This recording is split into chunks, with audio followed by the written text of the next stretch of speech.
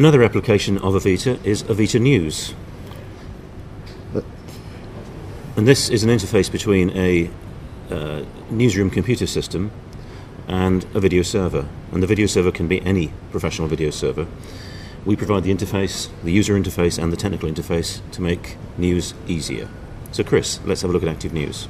Okay, we can enter Active News from the home page. On the bottom right hand side we can see the multi-channel ABCD.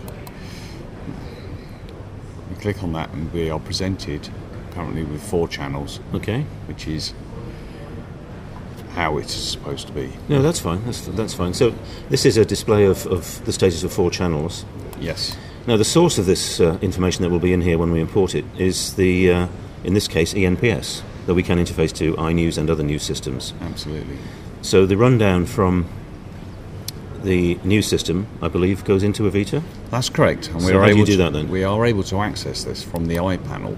So the iPanel on the bottom left-hand side pops up and you can see the MOS rundown button. If we click on the MOS rundown button, we can see the current running orders that are presented by the ENPS system. Okay. Or iNews system. Okay. And we select the running order and we can see the contents. And if we want to load it, we press MOS load rundown. Okay, so that's a list of clips that have come in from the rundown on the news system. There's a list of clips in the rundown. The clips are now into AViTA.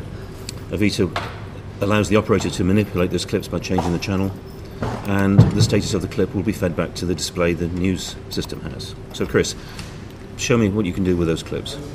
Oh, as you say, we can actually change which channel that each of these clips are going to be played out on by clicking on this button here on each of the clips, and it will present us with the channels that are available to us. Where did the original channels come from? These channels can be presented from the ENPS system, or we can dictate an order ourselves. Okay, all right. And once this is loaded on, then we can see that these clips are currently available and they're on the server. We can actually click on each of these clips and then play them out. So, okay, what happens now? You're playing the clip from here. What does the guy in the news system see? How does he know what's going on? Okay, so there is a status return from AViTA to the ENPS system to indicate its current status, whether it is in a queued state or a playing state, or if the clip has ended. Okay, so the director's got a view of what's going on then? Absolutely. Excellent. Okay, Chris, so we've got the AViTA News working on the screen there with a mouse. That's great. What about operators who want a hardware panel, something more tactile to feel? Well, we actually present to the user a hardware panel in our HD614 assign range, and this is fully programmable from AViTA.